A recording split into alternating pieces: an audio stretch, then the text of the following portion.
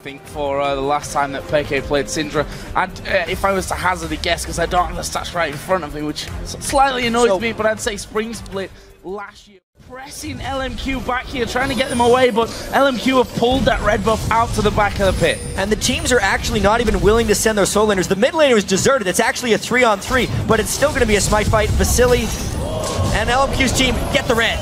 Oh, Joe, you were saying Cyanide may have some trouble on Lee Sin, but without a red buff as well, it's going to make it even harder.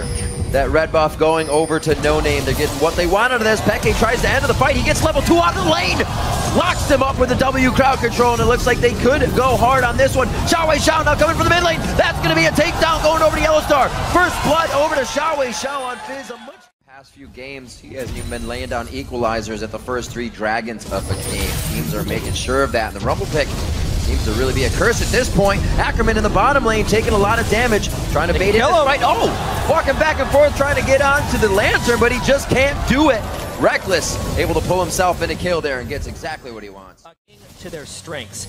It's going to work for now, but it won't last forever. This is actually how Fnatic won their game against Blue in a sense. They tunneled and channeled all their farm into Peke and Reckless. Oh, not a bad choice when Reckless is this strong on Lucian. BF sword and 2 long swords this early.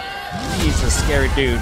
Where's the culling from Reckless? There is the dash in. One more will do it. He finishes off in style with it. He is now in a position where he can farm against a Maokai who is a little bit behind in experience since they were trying to babysit him with a support Thresh. Reckless sat at 2-0. Brutalizer was finished off after those 2 long swords were picked up with his BF sword.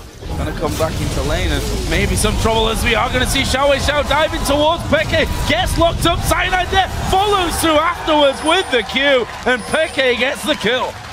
Xiao has not played against Lissandra of Peke's caliber, I do not think, because he is getting toyed with in that mid lane. Peke's Lissandra is destroying the Fizz turret after the kill.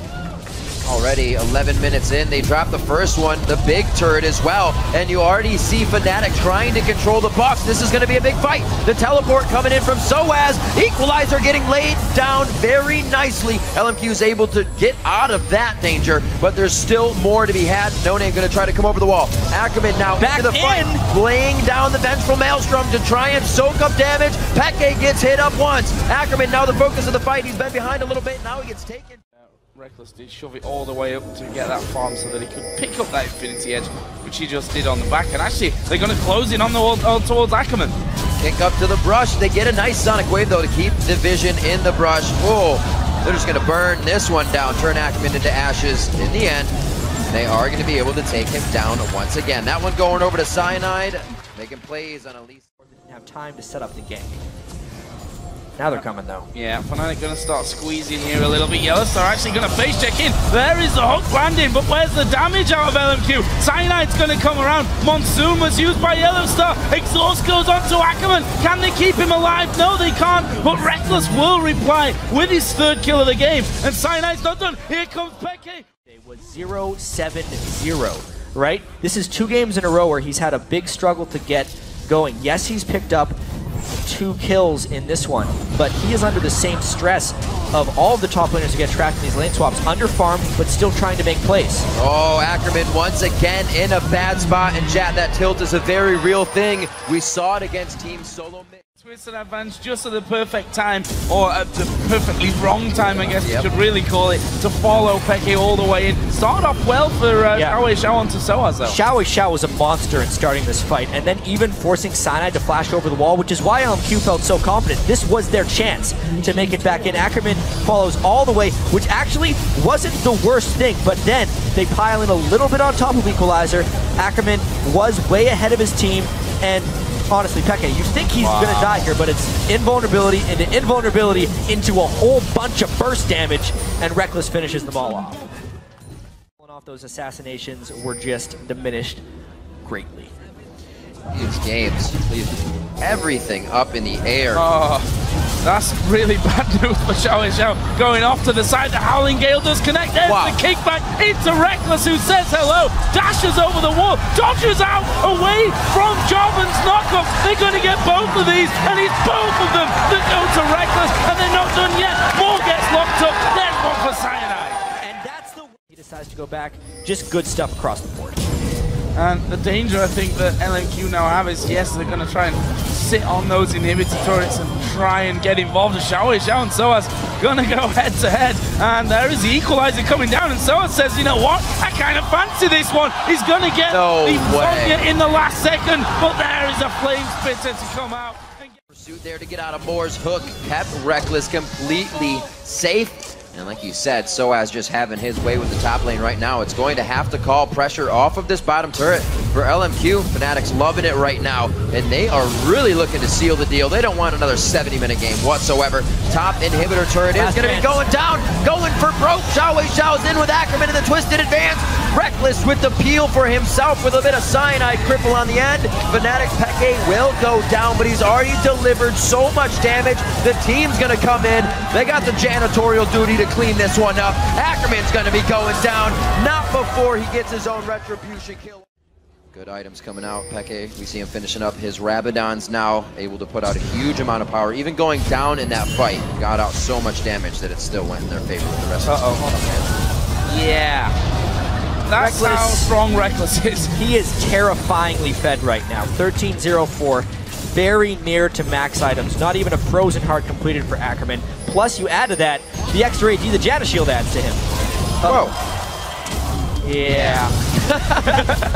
Oh, he's managed to just hop away, but the Q lands, and that is good night, Xiao. I think for Fnatic, the model they have to go with is it's not over yet, because they'll be 2-3 after this, and they've already beaten Samsung. Uh-oh, Death Brush. Who's going to be the first target? Ackerman actually diving to the backside, but he's going to be going down quickly. Yellow Star actually focused by Vasily, trying to get the resets. There's the equalizer. They've got to walk back over it. Double kill for Rekkles. Can he get any more here? He will get more. And now they're on towards No Name. Are they trying to give a pentakill over to Rekkles? They are. There's the Quadra. Can he get himself the pentakill? Cyanide and Peke both closing in. There's the slow. Xiao goes over the wall. Rekkles comes in and gets the pentakill. What a fight there for Fnatic. Yes, they had the huge lead, but if you need a mental pick-me-up after a devastating defeat, it's that. 18 kills for Rekkles? That's absolutely absurd without dying. That is how you pick yourself up off the ground, and Fnatic is going to take down LMQ. From tears to cheers, Rekkles comes up with a pentakill at 18:04. 37 minutes on the clock, not a 70-minute game this time. They put the nail in the coffin. They put the nail in LMQ. Fnatic comes up with the win.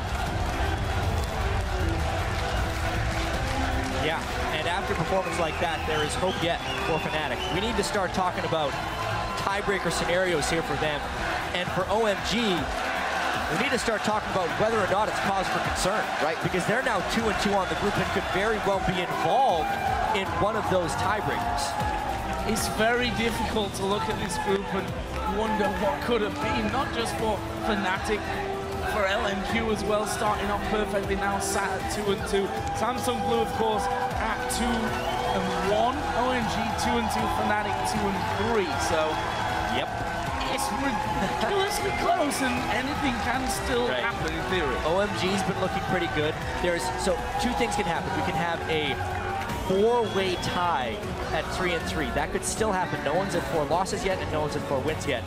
You can also get a tie in the middle of the standings with Fnatic. This is just from Fnatic's point of view. The two tiebreakers that could work for them. If they tie with LMQ 3-3, Samsung Blue is 4-2, and OMG is 2-4. That's the second way they can get a tiebreaker. But I mean, they just have to sit and wait and prepare for the monsters of the group, Samsung Blue. Absolutely ridiculous.